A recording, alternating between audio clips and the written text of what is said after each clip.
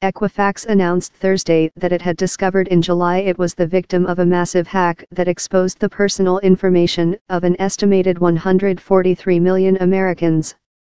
Social security numbers and credit card numbers were among the information exposed.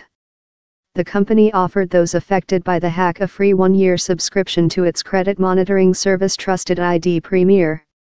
Those who opt to use Equifax's free service will be charged after a year if they do not actively cancel their subscriptions.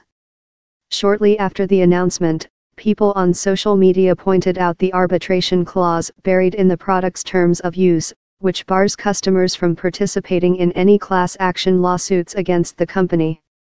Equifax clarified its terms of use after New York Attorney General Eric Schneiderman on Friday called the language in question unacceptable and unenforceable. Later Friday, Schneiderman said he was launching a formal investigation into Equifax's security breach and encouraged all of Equifax's customers to reach out to the company to see if they were affected.